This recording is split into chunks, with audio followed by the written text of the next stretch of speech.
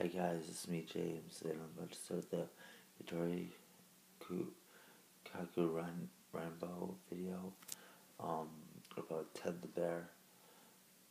He used to be two-headed, but I cut off the head, and I decided not to cut it off because I decided to cut it off because it looked a little bit too spooky. It would make me all psyched out and nervous and hearing thoughts in my head.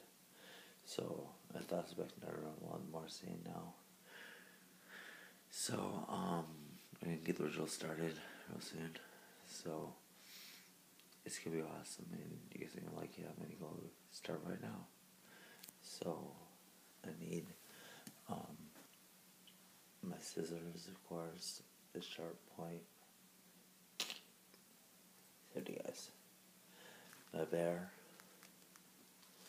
which I have. He has here that's just asking what shaving he's off his head with.